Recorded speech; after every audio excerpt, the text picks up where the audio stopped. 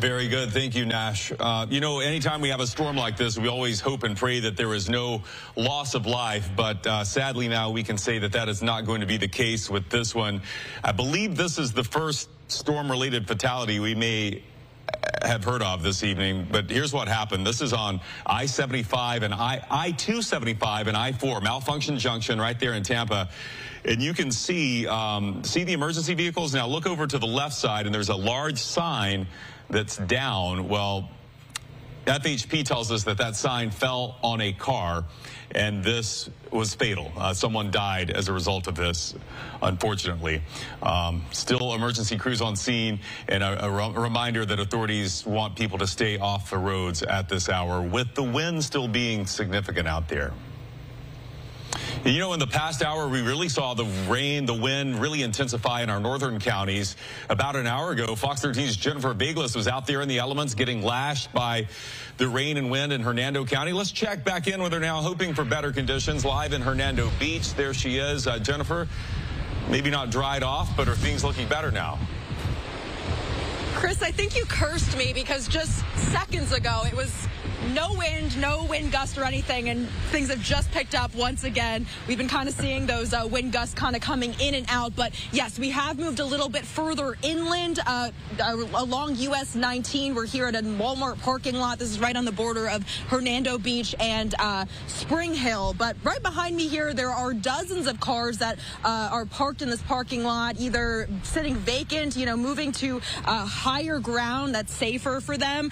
Also, we're seeing some campers, and it's very clear that there are people actually staying in their campers over here. But since Helene has began to kind of pass through this area, we've seen a lot of down vegetation pooling in this parking lot. You can see behind me there's even a tree branch that has kind of snapped. Now, in the last hour, if you were tuning in, we did introduce you to a Hernando Beach resident who lives in the Gulf Coast community. He was really bracing for the impacts all day today with sandbags, you know, boarding up, all that kind of stuff. And he was sticking around, and he stuck around for the last storms, Idalia and the no-name winter storm. So he's really hoping that it won't be the same case this time around. Well, I'm surprised that it isn't worse than it is, and I'm glad that it's not. We had water over the top of a seawall back in November for Idalia and into the pool, and not much in the house, but this time the water is down.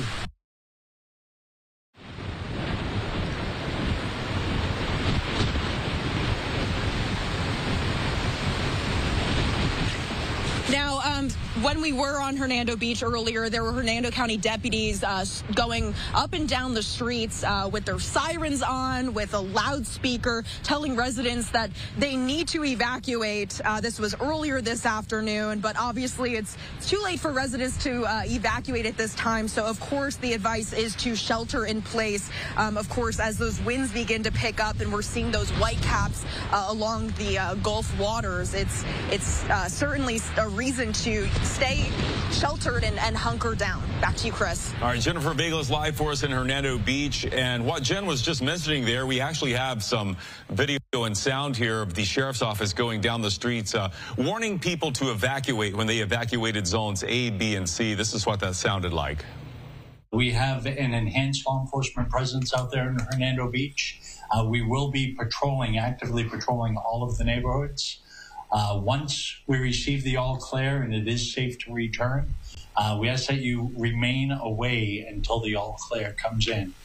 And if you do not leave the beach, hopefully you'll be in a secure area. We do advise you do leave the beach under the mandatory evacuation. That way you will be, not only will you be safe, but you will not be placing any first responders in jeopardy if we need to come and rescue you.